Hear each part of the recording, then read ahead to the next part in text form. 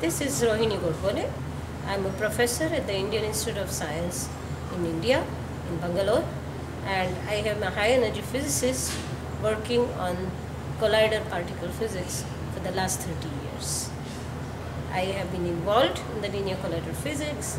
I have organized a conference on linear collider physics in India in 2006, and right now I am also a member of the linear collider board.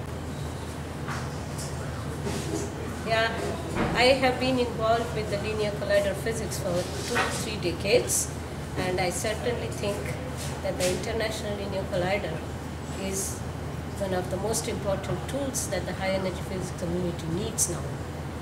The CERN and the experiments at CERN have found the evidence for Higgs boson, but we really need to study the Higgs boson properties in great detail, as well as the top properties, and look through this window of the top and the Higgs properties for the new physics that's lying way beyond our energy range right now, and ILC would be the perfect machine for it.